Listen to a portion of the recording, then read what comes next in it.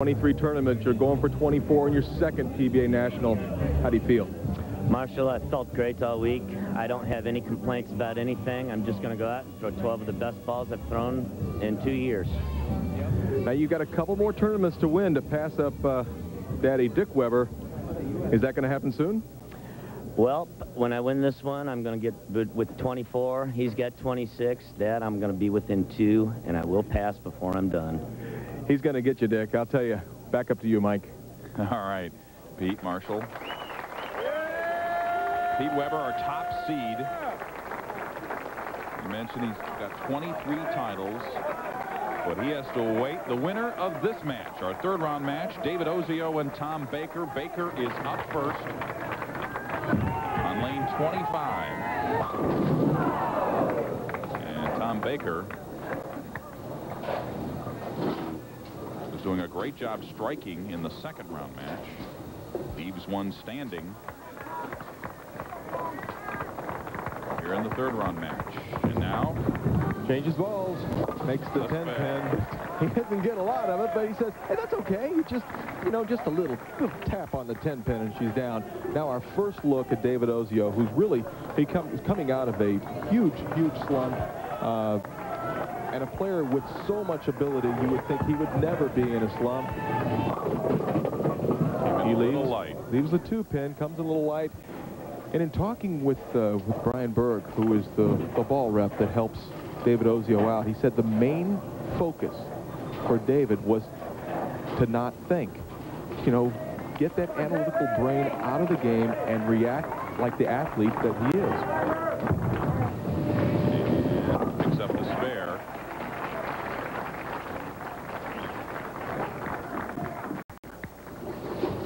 Take a look at a few more finalists. Michael Haugen Jr., who was on our telecast a few weeks ago in 10th, and Tim Chris. Chris Warren, he was up there, and my old play-by-play partner, Mike Durbin. Way to go, buddy. Nice finish in 13th place. Ozio in the second frame follows the spare with a strike. And the classic form of David Ozio, teach your son or daughter to throw it like this. Beautiful shot, David. He knows it's close. Will it carry? Yes, it does. He's got that great knee flex. Well, he's got the whole physical package and just needs to keep his mind out of it. Here goes Baker going for a strike. Another 10-pin. Another 10-pin for Bakes. Last week on our telecast, a similar thing happened. A player would bowl a good game and win, and then come up against the next and lose. So we're seeing a pattern developing here on Pro Bowlers Tour. As you see Bakes with a 17-6-1 record, that'll get it done. Yes, he picked up the spare, and so Baker begins with a spare in the first, a spare in the second, and he'll move over to lane 25, looking for his first strike in our third-round match. Well, take a look at Tom Baker shooting for the 10-pin. Changes balls, hard and straight, no problem. But right now, spares aren't going to get it done for Tom. Needs to start striking. Remember last game, Tom? It looks something like that.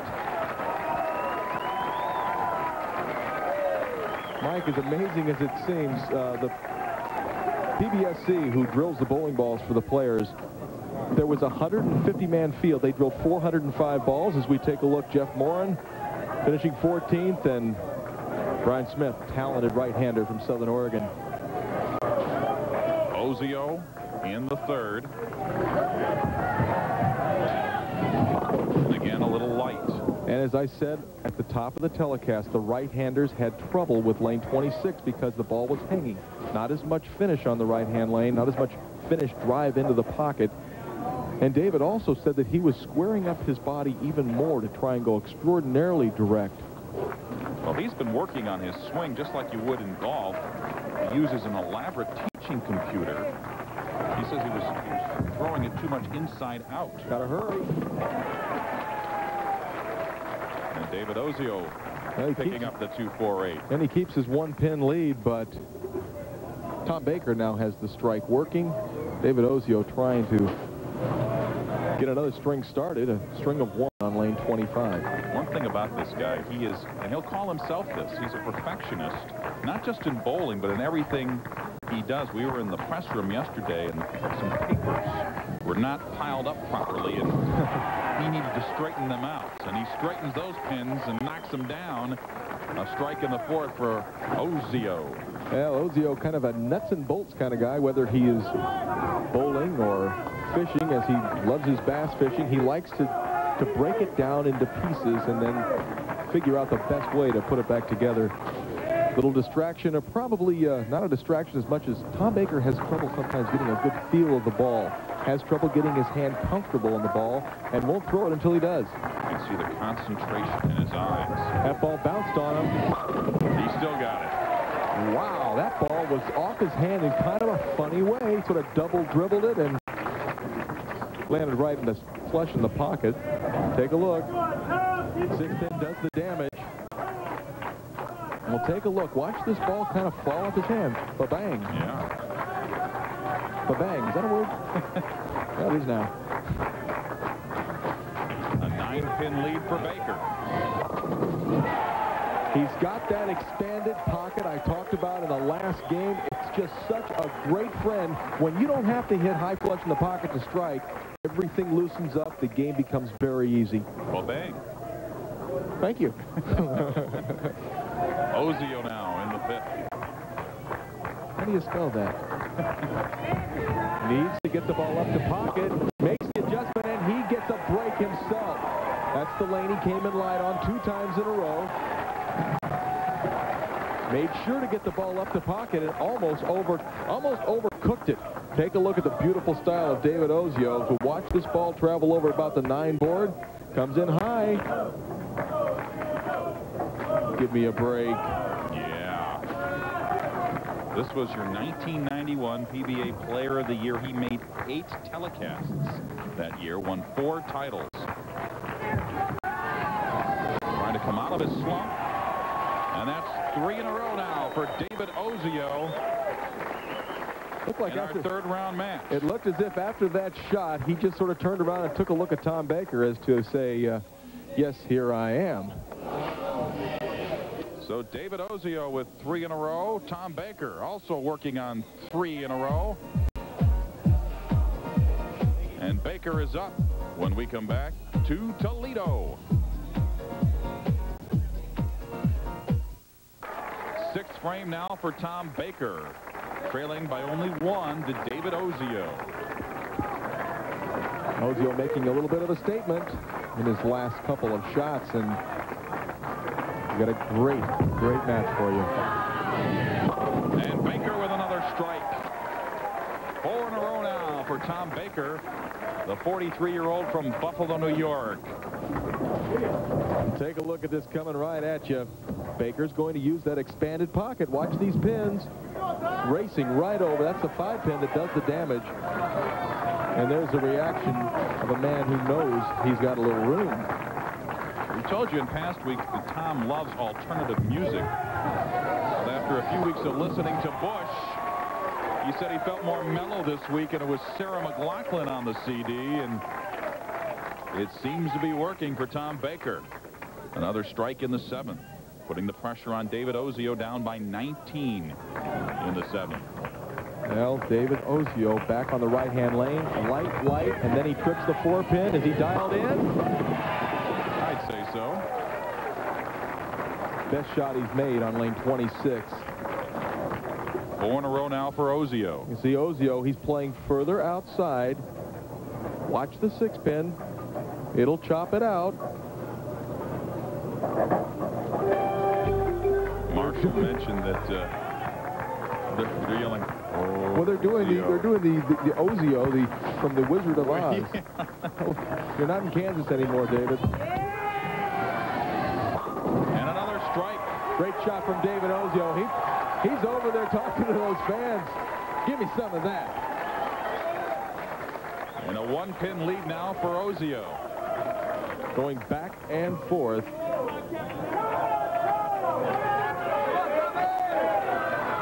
So it's Baker in the 8th. Back to lane 26. Both players on 5 in a row. That better stop. That was high, and there is the break that really is going to enhance David Ozio's chances.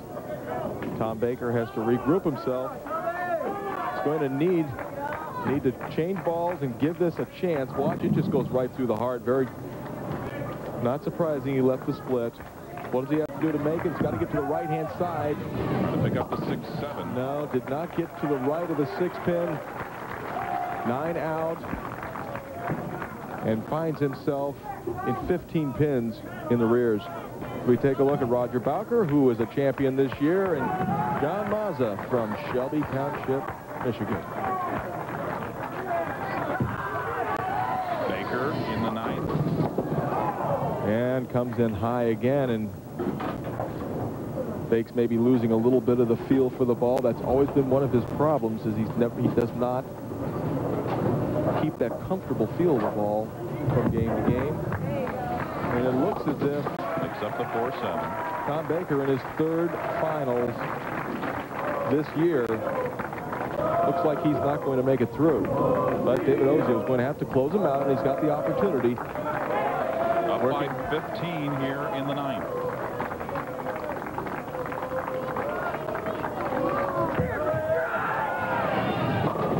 And he's dialed in, as Marshall mentioned. David Ozio with yet another strike here in the 9th. Take a look at this beautiful backswing. Nice release. Follow through straight to his target. Hits light in the pocket. The pins respond. And Mike, just watching David Ozio bowl, I mean, it truly is poetry in motion. He's always been regarded as having, if not the most beautiful game, right up there with a Brian Voss or a Parker Bowman III from the left-hand side of the lane. He really is very talented. Going for 7 in a row. There's your winner. He's going to be bowling for the title against Pete Weber. It's been a while for David Ozio, but he knows how to win. Once again, David Ozio with that classic style. I love that follow-through. I mean, it doesn't go left, it doesn't go right. It's directly at his target. His high finish last year was 6th in Wichita. So this is a long time coming. And David Ozio. And it's really, it's almost a look of relief on David Ozio's face. He knows what a struggle it's been for the last, especially the last 5 or 6 months. He's bowled very, very poorly by his own admission. But all of that easily forgotten as Tom Baker realizes that 3rd place is the best he's going to do. David Ozio, a strike here. 9 in a row. 2-7-0. And bring on Pete Weber, he says. David Ozio closes out Tom Baker in our 3rd round match. He finishes up with a 270. And Baker will just have to make yet another championship round appearance next week to go for that first win of 1998. It's got to be a little bit upsetting. You know, you only have so many opportunities out here, and Tom Baker not able to cash in to get that title, although he's making himself some pretty good change being on our show every week. Well, seems like every week. And now he's found it again. 2 strikes in the 10th. Finished with a 230-something, depending on the fill ball. But David Ozio will advance to meet Pete Weber in our 4th round match, our championship round match. Recurring character on our TV broadcasts, Mr. Tom Baker. He bowls a great game, 235. That'll win a lot of matches, but against David Ozio's 270, it's not going to happen today. So David Ozio advances. Tom Baker will try to make the championship round for the 4th time this year next week in Erie, Pennsylvania. Ozio told me that he has a vision that he's going to win 2 more tournaments. Will one of those come today?